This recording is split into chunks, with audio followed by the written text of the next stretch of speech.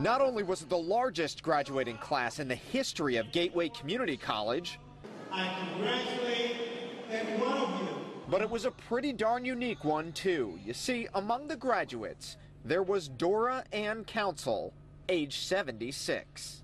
They said, Grandma, you one of a kind, but I'm not one of a kind because all you got to do is want something bad enough. 42 years after first enrolling, she was on stage receiving her diploma. I wanted to go to college when I was young, but I knew I couldn't. I had to get out and get a job. I lucked up. I got a job at the telephone company as a toll operator.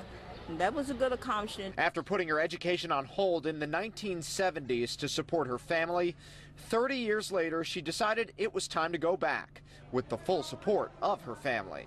I told her, look, Mom, you want to go back? It's your turn now. Hey, I have the money.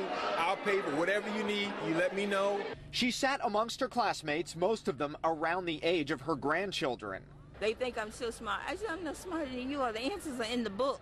When Dora's name was called out, there was a huge round of applause. It feels wonderful. Wonderful, wonderful.